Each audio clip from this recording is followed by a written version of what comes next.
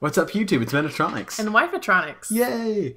Yay! So, this is some Black Ops, obviously. And I think I'm using the stakeout again. Because, gosh darn it, I love that freaking gun. That sounded like JD when I said that. We've been watching a lot of Scrubs recently. Yeah, we have been watching a lot of Scrubs recently. Turk! But, so we were just sitting here talking. We were like, what should we talk about? And roller coasters came to mind. Well, we were looking at some YouTube videos of people and their reactions, riding different rides and stuff. That's true. Just made us reminisce about the olden days. Yeah. Riding roller coasters and stuff. The olden days. Yes. So, did you do a lot of roller coaster riding when you were a kid? Oh, heck yes. What kind of stuff did you ride? Well, so growing up in Nashville, YouTube, I grew up in Nashville. I don't know if you knew that. Random fact. But so, growing up in Nashville, there was Opryland. Oh, that was a nice headshot I just got. Oh, and look at this guy being sneaky. Or trying to think. Well, he wasn't very sneaky. No. Boom, headshot. That's right. So anyway, growing up in Nashville, Opryland. And I was homeschooled. And you all should be jealous, because Friday was field day. We had season passes, and every Friday we went to the old Opryland. And I rode every ride. I don't think there was any rides, except for maybe some of the kiddie rides that I was too big to get on. Mm-hmm. But I don't think there were any rides that were like adult rides that I had not partaken of. Wow. Many times. And it was funny because we were there like every Friday and people recognized us. You were regulars? Yeah. And there was no one else there like during the day on a Friday. And so we would ride the ride several times in a row and not even get out of the seat. They'd be like, do you want to go again? Yes. Okay. Here we go. Push the button, beep, and we're off again. Doing our loops and twirls and all that sort of stuff. Crazy. Yeah. Well, when I was a teenager, we lived in Fort Worth, which is close to Six Flags over Texas. I'm sorry. I was just watching my double kill. I just got there. Not paying attention. No. Yeah. So I grew up in Fort Worth, and we were next to Six Flags, and we had season passes too.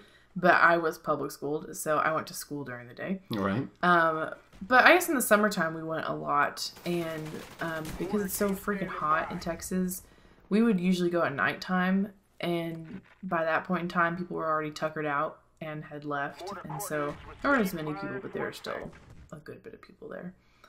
But I liked riding the roller coasters and stuff. I hate it though. I think, and this is just a female problem, I guess.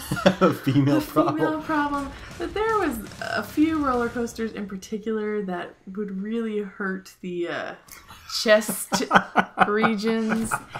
Especially like there's one in particular it's inside, and I can't remember what it's called. And but it's inside and it's in the dark, and it was really nice because in Texas, I mean, it's nice and cool because it's just a dark building. I feel like, and this is just the one in Dallas, right?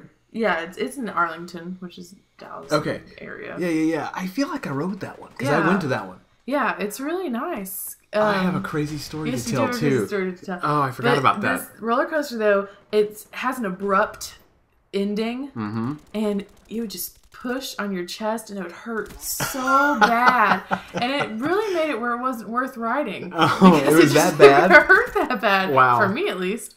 I don't know about other people, but it hurt a lot. And so it was like I realized once I got older, like that's just not worth it anymore. I'm not gonna go on that ride anymore. Pre-puberty, it was okay. Yeah, well, I mean, I guess I was in puberty, but yeah, I guess things got bigger when I got older. That's funny. That's something that I don't really think about as a guy. Nope. I thought about. I mean, that ride was obviously not designed by women. Right. But so there was going back to the Opryland thing though. There was a ride in Opryland that was called Chaos. And it was so freaking awesome. Was it chaos? It was chaos. And it was like, it had like this theme to it and everything. And we were like time travelers or something. Because there was like a T-Rex. Oh. And it was still though. But they used like strobes to make it look like it was moving. And it was all indoors and it was air conditioned. And it was like, there were some areas where it was like literally cold. They would like blow cold air on you and stuff. And it was so cool because they would use strobes at the right times. Oh, and it was also all electronic music playing the whole time. They had like music playing, and so it was like the same track that would play every time you rode the thing, and it had like these climaxes or like the T-Rex, and then like lulls where you're like swirling around the room and you can't see what's going on. There's just like random flashes happening. Crazy. Yeah, it was a lot of fun. That seems like seizure inducing for sure. I think there was a warning, like. If you suffer from seizures. Yeah, exactly. If you're sensitive, you're photosensitive or whatever. I don't even know what that's called. Speaking of that, though, the big roller coaster that was out, I don't know if it's the newest roller coaster at Six Flags, but it was big then, was the Titan, which goes up really freaking high in the sky, goes down. Right. And but it has all these like G-forces and things like that. Oh, right. And I've ridden it maybe twice just because the line was always so freaking long. Yeah. But the first time I rode it, I almost passed out because you know when the bars come at you when you're going through the roller coaster? Yeah. I don't know why, but I always would freak out and like move my head because I would be like, oh no, that bar's gonna hit me, which is really, I mean, stupid because like, you would think they would design a roller coaster where you aren't decapitated and die on it, but I still would move my head, and because of all the G-forces. Like, you're stuck, and so I would try to move, and it, like, made me I almost passed out, basically. I'm sure you're cutting off blood flow. Yeah. Like the veins in the sides of your neck. Yeah. But, okay, two things. The Six Flags in Kentucky, Kentucky Kingdom, or whatever it's called, they would have homeschool day, and so we went to that one time. We rode everything over and over and over again. There was this one, it's a stand-up roller coaster. I don't know if you've ever... ridden a stand-up roller coaster, I don't think I have. But they have like this bicycle seat kind of under in between your legs, but you're standing up, so if your knees buckle, you have something to catch you. But they have like straps and you're holding on and all that sort of stuff, but you're standing up, and it was really cool. And I totally racked myself a couple of times, the first couple of times of riding, because the G-forces, I didn't know what to expect. Knees buckle, cram right down on top of that bicycle seat. Yeah, it was not fun. And then Dallas. Yes. Okay. So they're with a couple of friends. It's a hot, hot, hot summer day. This was, how many years ago was this? This was probably, 5 or more? Oh, way more than 5 years. Oh, it's been way more than 5 years. You're right. We've almost been married for 4 years. That's true. So it's been way more than that. Wow. Yeah. Okay. 10 well, anyway. years, maybe? I don't know. It couldn't have been that long.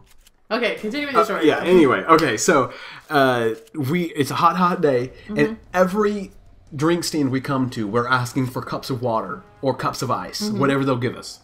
Well, so it's so hot that the ice melts almost instantly. And we are tossing water and ice at each other. Well, so we get in line for, I can't remember which one it is, which ride, but anyway, we get in line for a ride. My brother, young and not very thoughtful, or it's not naive. Yes, naive, doesn't think through his actions, takes a piece of ice and tosses it. Well, the styles that this thing, it's like a zigzag, and it falls down and hits some large Hispanic man's child. Oh my goodness! And he starts cussing Xander out and yelling, and he's like a level below us, and Xander's just naive. He's like, yo, what's going on? Just like, yes sir, like peeking over. The guy swings a punch, jumps and throws a punch at Xander. Yeah, and he misses, but it's this ridiculous ordeal. We start like changing clothes. We had like jackets and random stuff. I don't know why we had jackets, but like Xander is changing clothes and wearing hats and running from a crazy Hispanic man. He dons a mustache all of a sudden.